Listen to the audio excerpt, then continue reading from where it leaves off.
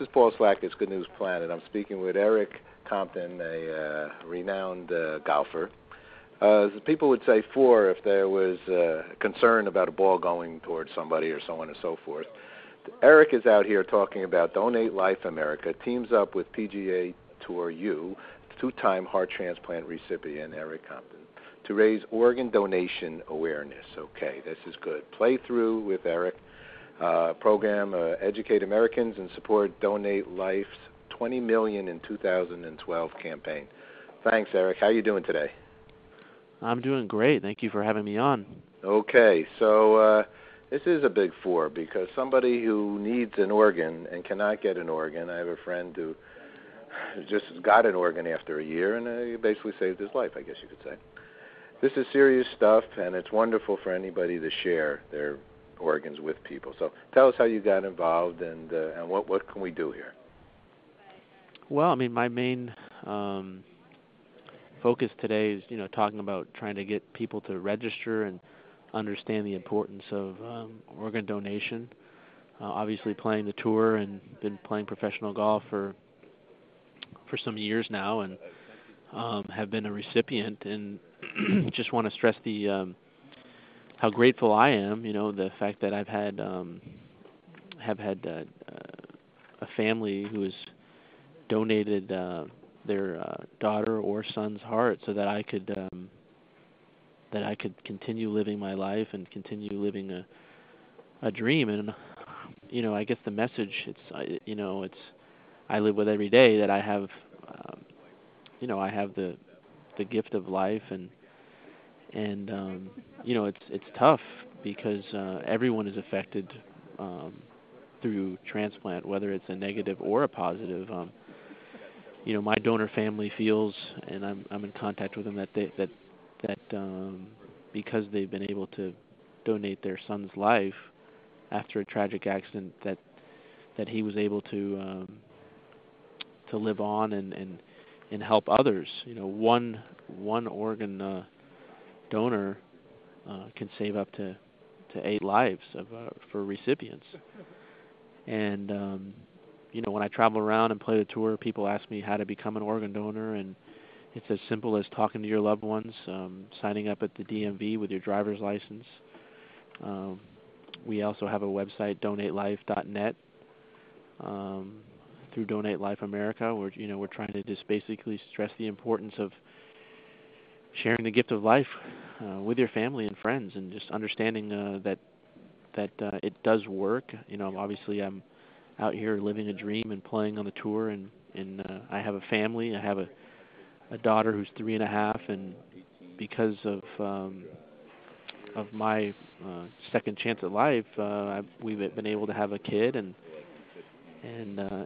raise a family.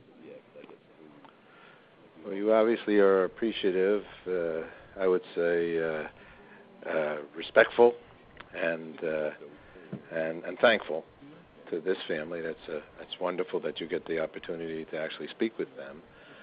It says currently here, why wait, on the website. It says, why wait? Currently more than 110,000 men, women, and children are awaiting organ transplant to save their lives. So isn't there a national organ registry, or is there something like that? Do you know? Are you aware of? Well, the National Organ Registry is actually through Donate Life America. So, okay. When you sign up to be an organ donor, it's different in each state. And that's how you can, through the website, they actually talk you and how to go about doing that. Uh-huh. Each state is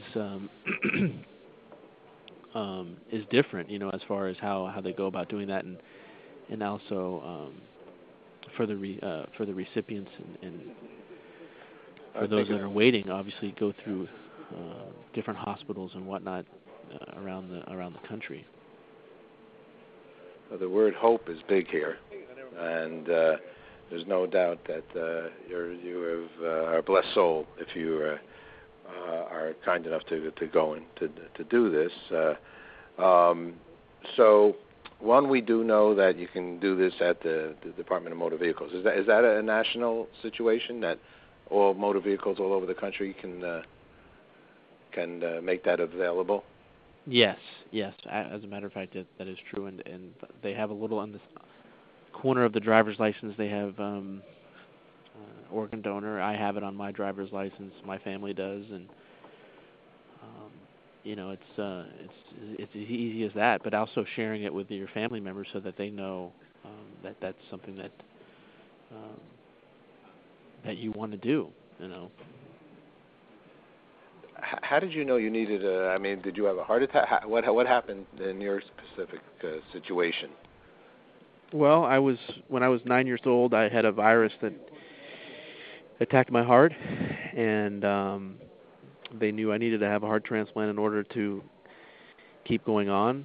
And I was very fortunate to have been put on the list and be healthy enough to receive a heart. And then 16 years later, I was put on. I suffered from some rejection and had a heart attack, and I was able to get back on a list for transplant, and then restarted over again, and got married and had a child with my wife. She obviously had the child, and got my PGA Tour card, and just been living the dream. I mean, you're an athlete, and athletes have a lot of physical need for endurance and so on and so forth. So, in addition to having the heart transplant, you physically you work that hard, right? You work your body. You work your body, and out here traveling and walking around on the golf course, it's good therapy for me. So I try to take good care of myself, push myself to the max, just like everybody else, and that's getting up and trying to get the job done. I need to support a family and chase this dream of playing on the tour. Let me ask you a golf question. Why golf? How golf? How did it happen? And how'd you get so good? And can you show me how to become? Yeah, well, I was very lucky as a child to have kind of a decent hand-eye coordination, and I just love to be outside. I love to be in sports, whether it was baseball, football, soccer, and golf was more of a rehabilitation sport for me after I had my transplant when I was 12. Hurricane Andrew blew our house away right around the same time in 1992. Everybody's heard of that storm, and we relocated to a golf course, and that was a little condo over by Doral Golf Course, and just started to play golf a lot, practice, and really turned all of my healing and focus into playing golf. Beautiful.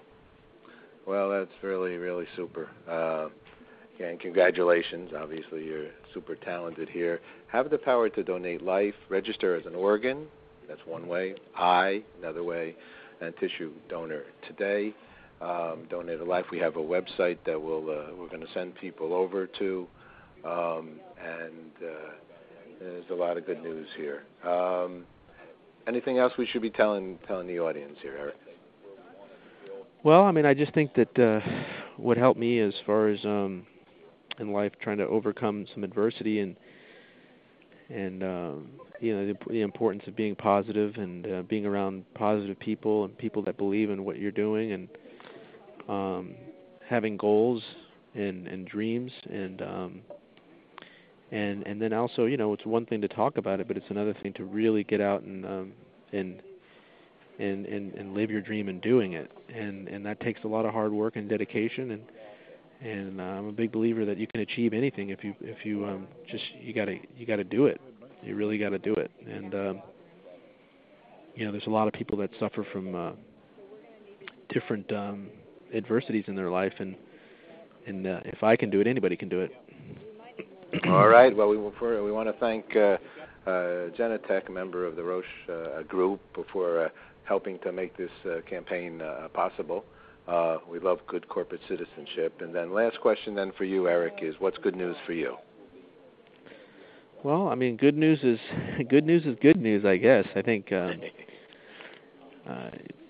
like I said, being around positive people, being around people who who love life and want to excel in life, and people who are interested in helping other people. I mean, that's basically what this campaign is all about: donating life, passing it forward. So that's good news. I couldn't agree with you more. Every single one that does it should be on Good News, and we should be celebrating them. It's a beautiful, beautiful, beautiful thing. Erik, thanks so much for coming out and sharing your good news as you are here right now.